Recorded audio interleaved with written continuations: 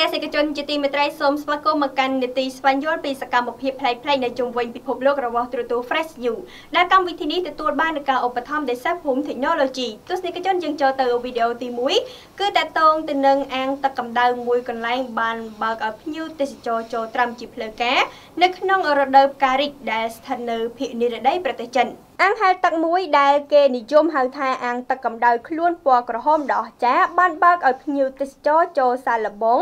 នៅបទពិសោធន៍ថ្មីនៅក្នុងរដូវផ្ការីកដែលស្ថិតនៅភាគនិរតីប្រទេសចិននៅក្នុងអាងទឹកត្រូវបានគេបែងចែកជា4ផ្នែកឱសថបុរាណចិនគឺត្រូវបានគេបន្ថែមនៅក្នុងអាងទឹកដើម្បីធ្វើឲ្យមានពណ៌ក្រហមទស្សនិកជនជាទីមេត្រីយើងចូលទៅទស្សនាជាមួយនឹងវីដេអូទី2គឺបង្ហាញអំពីសកម្មភាពនៅក្នុងសួនអភិរក្សសត្វធម្មជាតិគឺយើងលើកយកពាក់ព័ន្ធទៅនឹងសម្បុកសិប្បនិម្មិតបានជួយសង្គ្រោះសត្វក្រសានៅឯភាគខាងកើតប្រទេសចិនតំបន់អភិរក្សធម្មជាតិនៅខេត្តហ៊ឺឡុងជៀងភាគឦសានប្រទេសចិនគឺជាលំនៅឋានរបស់សត្វក្រសាពណ៌ស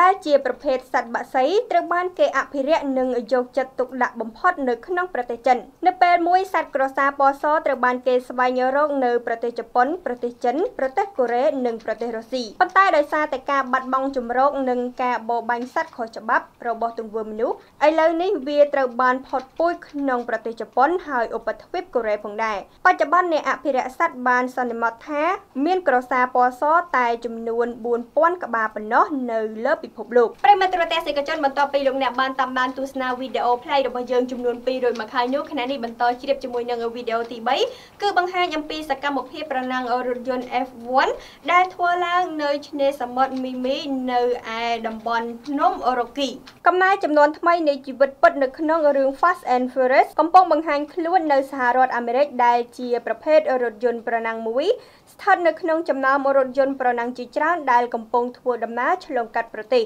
នេះគឺជាការបើកបរដ៏អស្ចារ្យរបស់កីឡាករប្រណាំងរថយន្ត